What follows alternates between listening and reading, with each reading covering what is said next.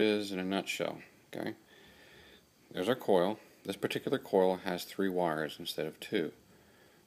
One's the trigger, and then the other 2 are the output. Okay, so we tie all 3 wires together here, and we send them in to our positive.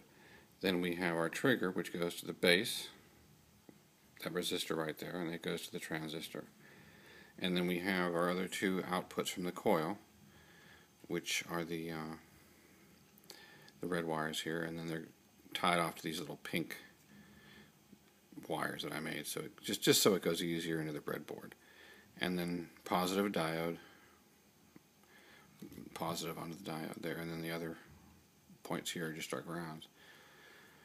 So it's kind of simple. And this is a 2 transistor, 2 diode model, just something I'm experimenting with, playing around with it. Here's my battery pack here. Just using a little NiCad here. And here it is, lights up. Not looking too bad. And these are the jumbo LEDs, by the way. These are a little bit different probably than what I may have given you the parts for, but as long as you've got super bright white LEDs, you're good. So there we are, in the dark, pretty bright. Yep. And really the only way you can do this is to just hunker down and put it together by the schematic, and then, you know, I can give you detailed instructions written on how to do this step by step, you know. But this kind of gives you a better idea of what's going on inside the little black box that's over here.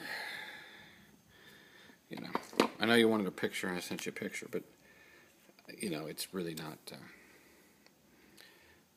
easy to see inside the box. Here it is.